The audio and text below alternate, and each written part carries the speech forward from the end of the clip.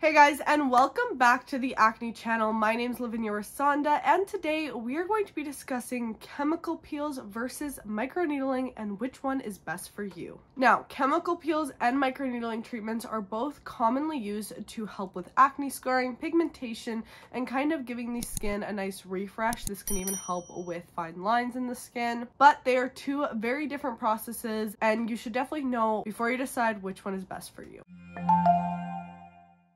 So let's start off by talking about chemical peels. Now, you've probably seen a chemical peel online if you've ever seen someone where it kind of looks like they have a layer of, skin on top of their skin and they are literally shedding. That is usually because of a chemical peel where their skin is literally lifting up, and that would just be the top layer of their skin is shedding in a way from their skin, and this happens after you get a chemical peel done. So basically the skin begins to peel after a few days after you've done the chemical peel, and a few days later it leaves behind that glowy new skin look. So this is obviously going to help with kind of refreshing that top layer of the skin, since we are technically removing it and giving you a new skin look. So it basically resurfaces the skin using a chemical solution that exfoliates the skin chemically rather than physically. So a physical exfoliant is like a scrub or anything that needs manual exfoliation to resurface the skin, like a Clarisonic or a spin brush or even a towel. If you're rubbing it, that will do some physical exfoliation. But these chemicals react with the top layer of the skin to exfoliate just that top layer and leave behind this glowy new look. So this is really going to get rid of all those dead skin cells sitting on top, and over time, as you have these chemical treatments done, like over a longer span of time, you will see improvements in acne scars, pigmentation, fine lines, and even texture due to that skin resurfacing. And there are three main types of chemical peels. We have superficial chemical peels, which are going to be pretty mild, and they're definitely more used for discoloration in the skin. Let's say if you have just like very subtle scars or just some hyperpigmentation from the sun. And then we have medium level, and this is going to help with dark spots and wrinkles, so a little bit more significant skin damage. And then we have deep peels, and these deep peels actually penetrate multiple layers of the skin. These are going to be really good for deeper skin damage and scarring. So if you are someone that struggles with that deeper scarring in the skin, these deep peels might be something that you would want to look into, of course, after speaking to your derm. Now let's kind of switch gears and talk about microneedling. So basically, we've talked lots about microneedling here on this channel. We've talked about what it is, in office versus at home treatments, the aftercare that comes along with microneedling. So we've definitely done a huge dive in on everything about microneedling, but we'll do a little recap today to be able to compare the two treatments. So overall, microneedling uses very small needles in order to penetrate the skin, and by doing this, it creates micro wounds to kind of send signals to your body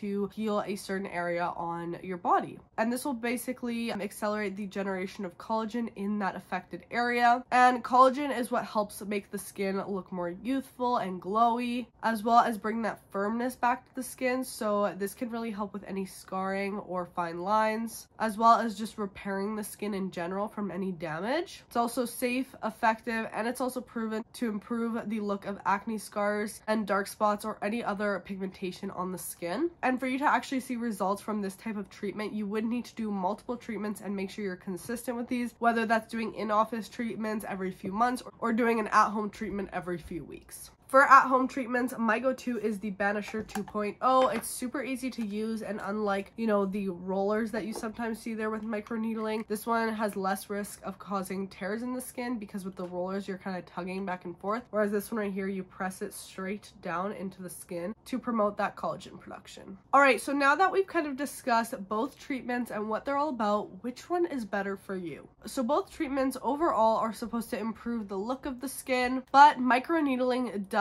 target deeper damage and therefore can be better targeted for problems such as acne scars, whereas chemical peels are more surface level and they're really going to help rejuvenate that top layer of the skin. So therefore, they can be really good for smaller issues or if you have lighter scarring. But a combination is actually ideal. So if you space them out right and you talk to your dermatologist to kind of build a schedule to be able to incorporate both of these types of treatments over a long span of time, and of course making sure that you're allowing your skin to recover in between these treatments. You can actually do a combination of them, and this can be amazing for pigmentation, scarring, and all of those things. But if you do want to kind of do both methods, I would actually start off by microneedling the skin for a while, you know, kind of boost that collagen production, increase that cell turnover in the skin, and then after you've done some of those treatments and you're satisfied with how your skin is looking, then do a chemical peel, because this will kind of refresh that top layer of your skin and give you that really nice glowy look. So there you have it. There is kind of an overview on the differences between chemical peels and microneedling, and hopefully this video kind of give you an insight to be able to choose which treatment would be better for you. So thank you guys so much for watching. I hope you did enjoy, and if you did, make sure to go subscribe and also give this video a big thumbs up. Hope you're having a fantastic day, and we will see you in our next video. Bye guys.